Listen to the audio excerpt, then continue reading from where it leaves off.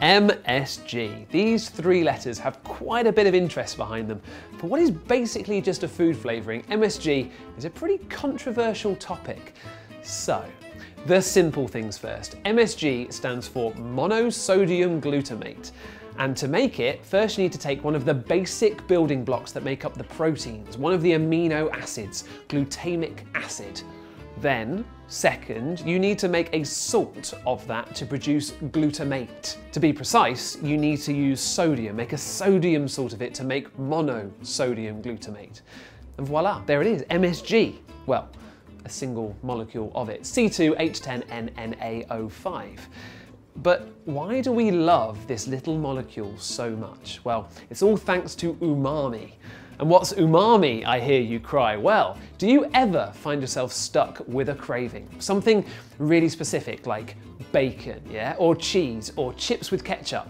Well, that's the work of your umami taste receptors, and they detect a sort of rich, savoury, hard to pin down taste. And MSG really gets those umami receptors going, and it appears to be something that we're born to like because human breast milk is packed with it. We've spoken briefly about umami before in a video that we made with our mates over at DrinksTube, so I'll put a link to that in the footnotes below. But it's a relatively recent discovery. We only found the receptor for umami in the year 2000.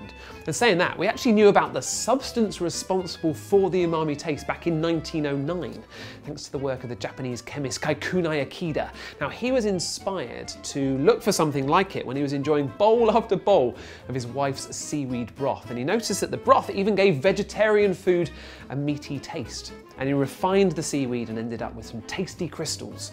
Glutamate. KIKUNAE IKEDA didn't just sit around with his discovery, he patented the more stable sodium salt of that glutamate, MSG, as a nutritive and flavouring substance with a meat-like taste. He sold it as AJINOMOTO, essence of taste, and made a huge fortune with his discovery. People loved it.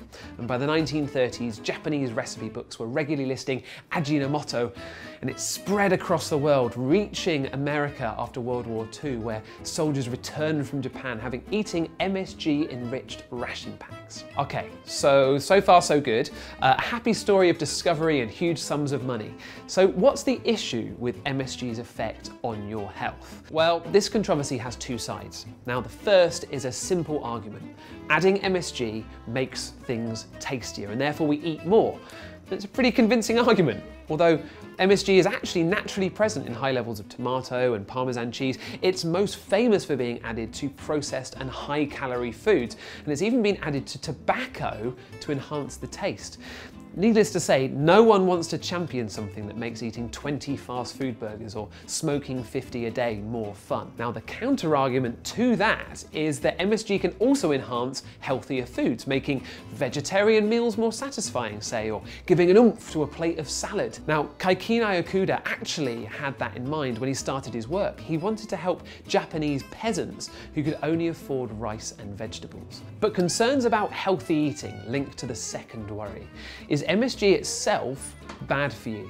Now, the rumours that MSG could cause harm started in earnest in 1968 when Dr. Homan Kwok wrote a letter to an American medical journal describing symptoms that he'd experienced in American Chinese restaurants: weakness, heart palpitations, and numbness. Now, the condition came to be called Chinese restaurant syndrome. Some even worry that there could be a long-term brain impact after eating MSG, since glutamate is a key neurotransmitter in the brain. Studies have shown that massive doses of MSG will harm animals and stunt brain development, and huge doses on an empty stomach do make people temporarily sick.